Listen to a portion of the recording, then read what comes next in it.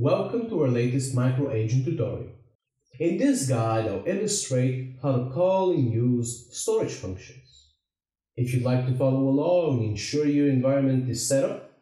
And if you're unsure how to approach that, feel free to check out one of our earlier Getting Started tutorials.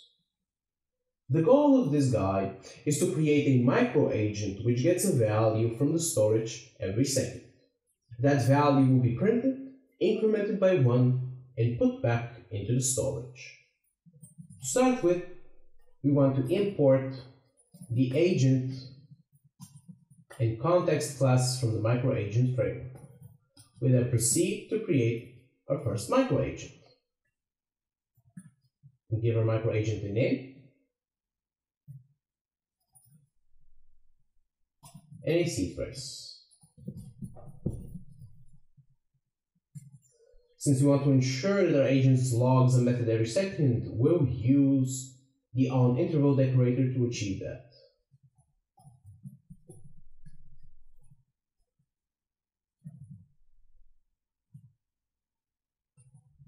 A period of a second. In this tutorial, we'll showcase a collection of methods, namely the storage get, the storage set, and the context logger info methods.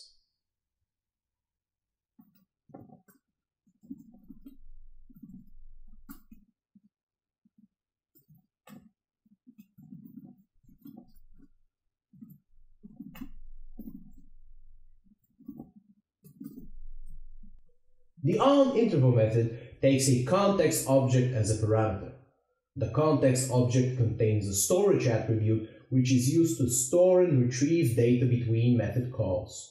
In our example, the onInterval function retrieves the current count from the storage attribute using the context storage get method. It prints, increments it by 1, and stores the updated count back in the storage attribute using the context storage set method, which we'll use in just a moment. Right now, we want to ensure that everything is logged, and in order to achieve that, we'll use the context logger info method.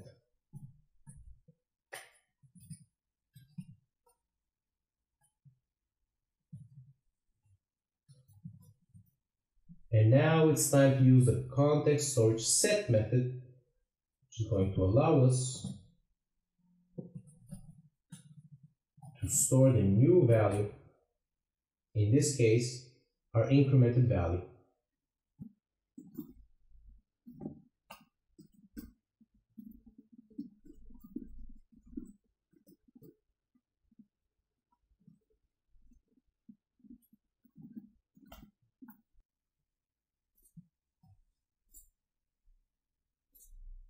So now let's run our program.